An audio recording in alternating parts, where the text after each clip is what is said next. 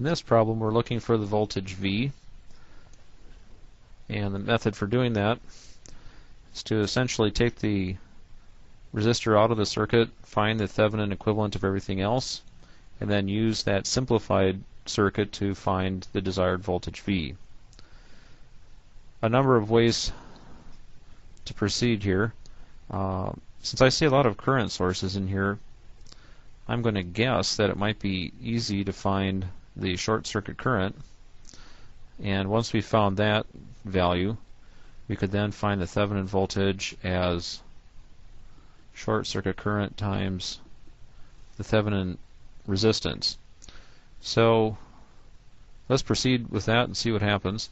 First thing I'll do is pull this device out of there and then apply the look-back resistance technique to look into those terminals and determine the equivalent resistance. So look-back resistance method says this is an open, this is an open, this is an open, so those disappear. This resistor is now dangling in the air, so it can be removed. And let me clean up the extraneous, whoops, we'll go ahead and clean up the, try again, clean up all this extraneous wiring, see what we have left. So it looks like we have two series resistors, and RT, our Thevenin resistance, is 8 ohms. Let me pull up the original circuit again. So between those terminals we connect a piece of wire and define a direction for the short circuit current. Now the problem comes, how do we find that? Initially the circuit looks a little bit formidable, but with the 3 different sources here, maybe superposition might come in handy. And another reason for suggesting that superposition might be a good idea is that if, for example, if we're trying to find out what happens when our 6 amp source is active, then this turns into an open and this turns into an open. Circuit simplifies greatly at that point. So let's go ahead and remove those devices, or effectively set them to 0.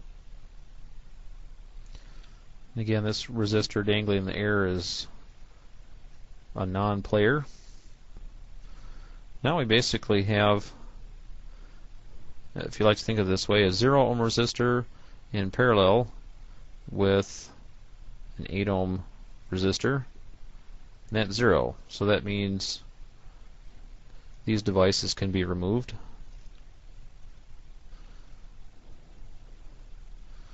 So 6 amps circulating in this direction, which is opposite the defined direction for ISC. That means we've got minus 6 amps. And I should have earlier said that that was for the contribution just due to the 6 amp source. So that's 1/3 of the problem. Again, let me get back the original. Next, I want to find the short circuit current due to the 4 amp source. So let me go ahead and disable those two. Now another thing to always be on the lookout for is, again, places where you can remove resistances. Anytime I have a resistor in series with a current source, I can remove that resistor and replace it by a short circuit. The rationale for that is, for example, the voltage between these 2 points will kind of adjust itself to whatever is necessary to make the rest of the circuit work, but this current is always going to be 4 amps, so that means that there is always a 32 volt drop right here. But again, the nature of the current source is such to maintain 4 amps circulating here no matter what, so effectively you can think of it as having the ability to adjust its own, I'll call it V sub I, its own current, so that the 4 amp current is maintained. This is maybe a little bit easier seen if you think about the case of resistor in parallel with the voltage source. Say I had 9 volts back here. I will get 9 volts here no matter what. So that means as far as the rest of the circuit is concerned, I could just delete that one. So I'm going to go ahead and remove that resistor in series with the current source.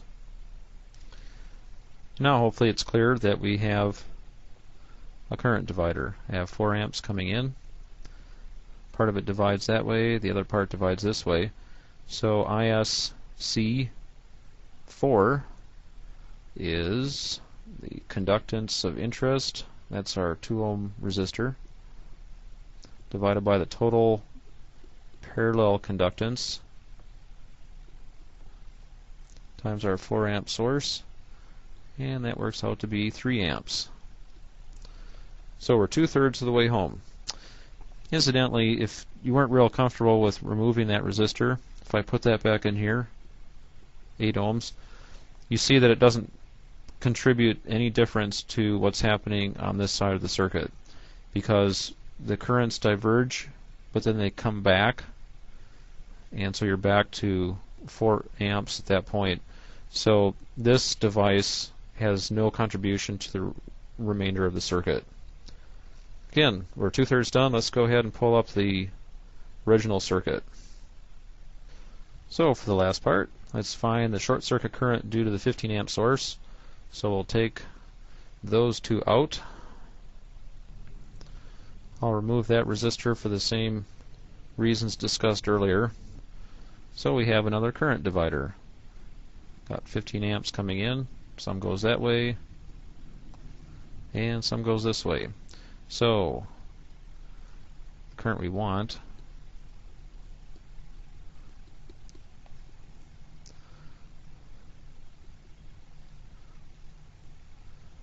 is 3.75 amps.